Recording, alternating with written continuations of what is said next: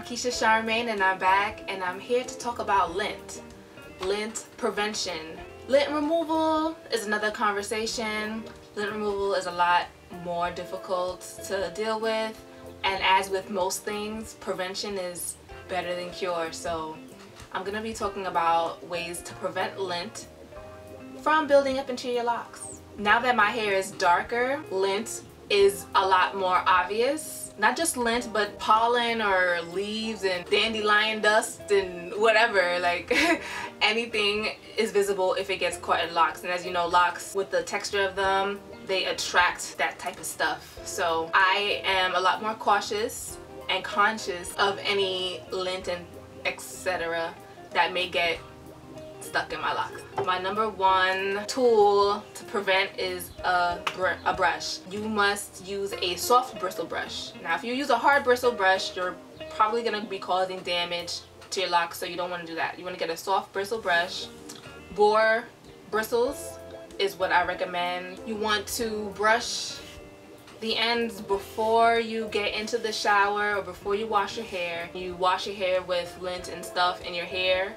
You're helping it to embed into your lock, and it will be really difficult to deal with from then on. Brushing your hair when you get out of dusty situations, like maybe you're cleaning and you forgot to cover your hair when you're cleaning, because you should cover your hair. Maybe it's really windy outside. Maybe you were laying down in some linty sheets. Maybe you were wearing a sweater with lint on it.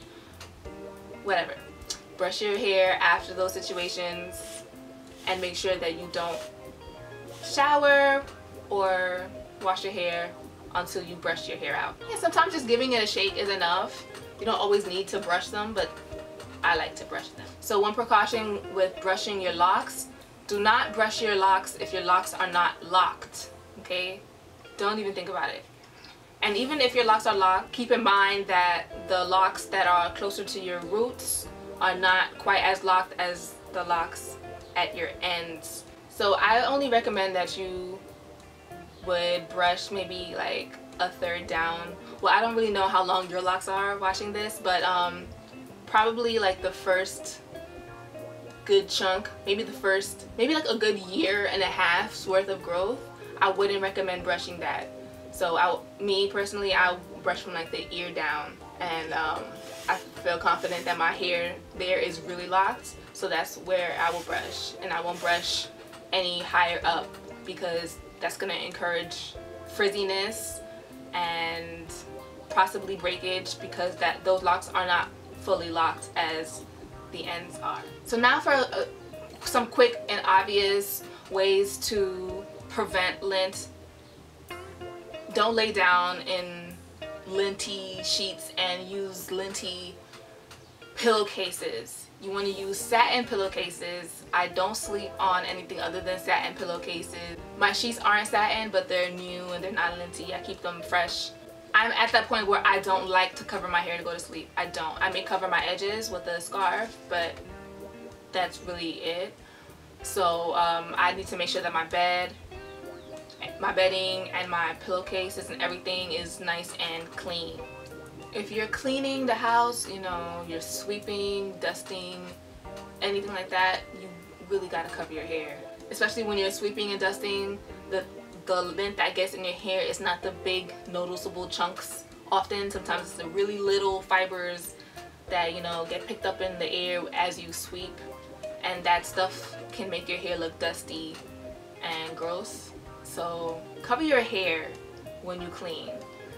And lastly, when you're coming in the house or in the building from outside and it's a windy day, 3/4 of the year, you may want to do hair checks when you come into a building, because in the spring you got to deal with pollen. Same in the summer. Like in the summer you have to deal with, maybe if you go to the beach, sand. In the fall you got to think about leaves and twigs, and our hair attracts the stuff. So make sure that you do a hair check. Maybe ask a friend, a loved one, to, you know, give a quick check before you go anywhere, to take pictures or in general, because you just don't want that stuff in your hair. It's embarrassing.